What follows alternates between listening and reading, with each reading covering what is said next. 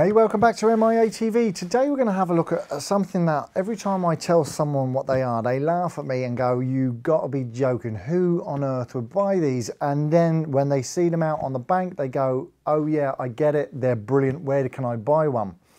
These are Bivvy mats. Yes, I know straight away you're thinking, what the hell? But they're designed primarily for going into your bivvy to keep everything clean. Let's face it, if you're a session angler where you need to have a little bit of cleanliness in your bivvy, especially in the front porch or in the doorway, then these are a godsend. Now this happens to be a Fox one. These are the ones I use. They are large and fully waterproof. They have a great mesh sort of nylon piece at the back, and as I said, they have this sort of very soft neoprene piece here. These are great for laying it, as I say, in the door of your bivvy to keep your bivvy clean, or your umbrella system. But also, if you're using these, you can use these to go underneath your reels on your pod as a splash mat. Now that's something I also do. Now people again go, really, do you need a splash mat? But the thing is, if you're using your rods and reels low to the ground and it's raining, bits of mud and dirt splash back up and get caught into the reels. After a bit of time, reels start to wear down and they can cause issues on drags and things like that.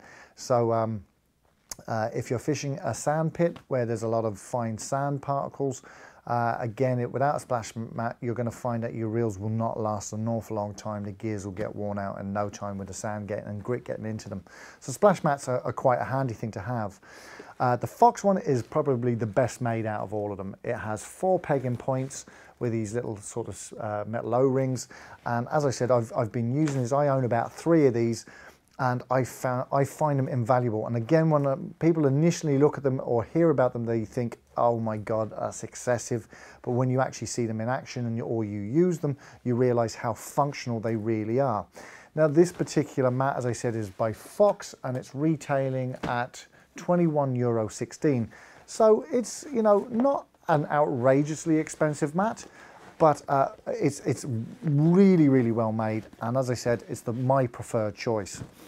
But if your budget doesn't run that far, Kudos, who again make nice gear, but they make it for more of the budget end of things. They also have these mats. Now they are similar in the way they are, you know, they've kind of copied a little bit the design of this one, the Fox one. They have the ringed eyelets here for pegging down. They're, you know, pretty much the same size. They have this kind of soft piece here. It's not neoprene. I think there could be neoprene underneath it, mind you, but it's like a nylon kind of meshing that goes across the top here. Again, it doesn't have the quality or the feel of the Fox one, but these are only retailing at $13.99. So again, if you need a splash mat, or you want to just have something in your porch where when you step into your bivvy, you can have your Crocs on one side, your boots on the other, and it means that you're not going to get too much muck coming in, and you can keep things nice and clean. Because if you're session fishing, the worst thing that can happen is you let your bivvy get dirty, because it just becomes unlivable then. So that's a couple of items that are so left of field that most people wouldn't even think about, or when they do think about them, they think they're absolutely ridiculous, but they're not. They're very functional, and for the money, they're very practical as well. So that's the Kudos rod and bivvy mat, and also the Fox bivvy and rod mat. Take your pick, but definitely get yourself one. Well worth the investment.